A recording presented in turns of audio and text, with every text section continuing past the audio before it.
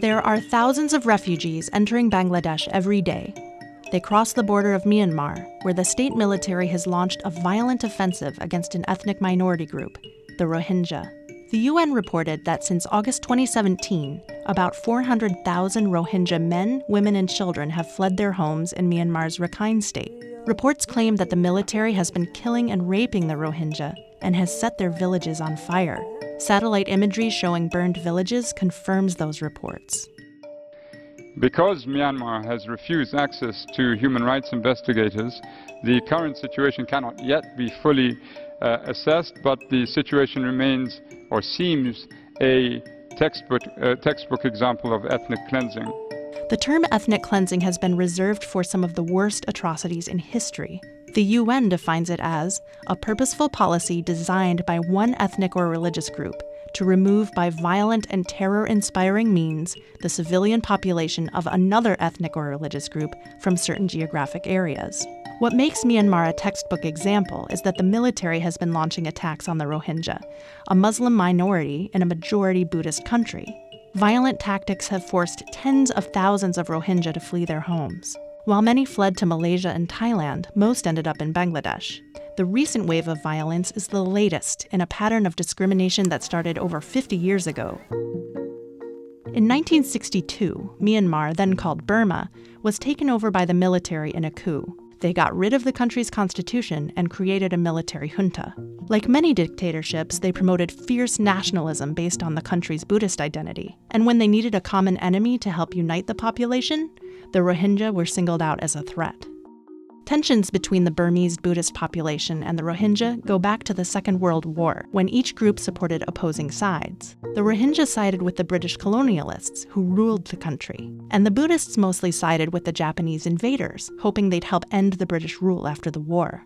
But even in modern Myanmar, the Rohingya minority continue to be an easy target. Although their lineage can be traced back to 15th century Burma, the government has been forcing them out, claiming they're illegal immigrants from Bangladesh.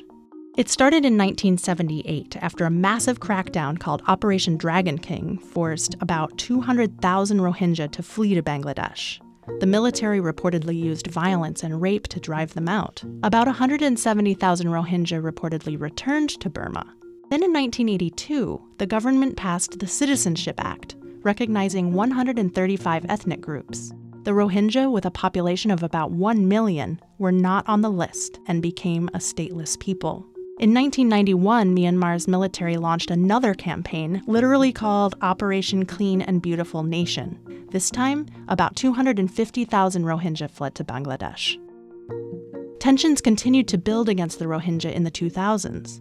Violence broke out in 2012 when 4 Muslim men were accused of raping and killing a Buddhist woman in Rakhine. Buddhist nationalists backed by security forces attacked Muslim neighborhoods, burned homes, displacing tens of thousands of Rohingya again. Human Rights Watch deemed it an ethnic cleansing campaign. By this point, the Rohingya were persecuted, disenfranchised, and stateless. In 2016, a Rohingya militant group, the Arakan Rohingya Salvation Army, emerged and coordinated small-scale attacks on border police stations. An attack on August 25, 2017, left 12 police officers dead and sparked the current crisis against Rohingya civilians. A brutal retaliation by the state security forces has led to about 400 deaths and the mass exodus of about 400,000 Rohingya to Bangladesh. Since the August attack, 210 villages have been burned to the ground. The violent campaign has triggered the fastest-growing humanitarian crisis in recent years. But Myanmar's de facto leader and Nobel Peace Prize winner, Aung San Suu Kyi, has barely acknowledged the attacks. More than 50% of the villages of Muslims are intact. They are as they were before the attacks took place. When she says that, 50% of the Muslim villages are still present in Rakhine State, well, what are we talking about? 50% are gone, 50% are burnt out. In any school I went to, 50% is a failing grade. Recent reports claim that the military has planted landmines along the Bangladesh border to prevent the Rohingya from returning. Myanmar's government has systematically driven the Rohingya out of the country. Over the last 5 decades, it has stripped their citizenship, terrorized them, and destroyed their homes. And now, it wants to keep them from ever coming back.